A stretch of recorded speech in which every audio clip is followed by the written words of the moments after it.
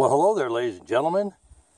I come out here today to start our celebration of Independence Day. And as you know, Independence Day here in the United States of America, you know, that's a pretty big thing. So I can't figure out what had Wilson so bummed out. We got the root beer floats going on here, you know.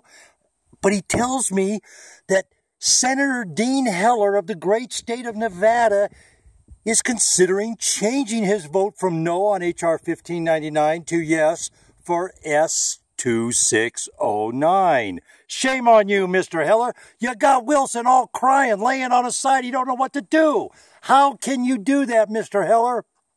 90% of us want a proper food labeling bill, and S2609, you know it, we know it, everybody on the planet knows it, even the FDA, who is bought and paid for by Monsanto, says it's a bad piece of legislation.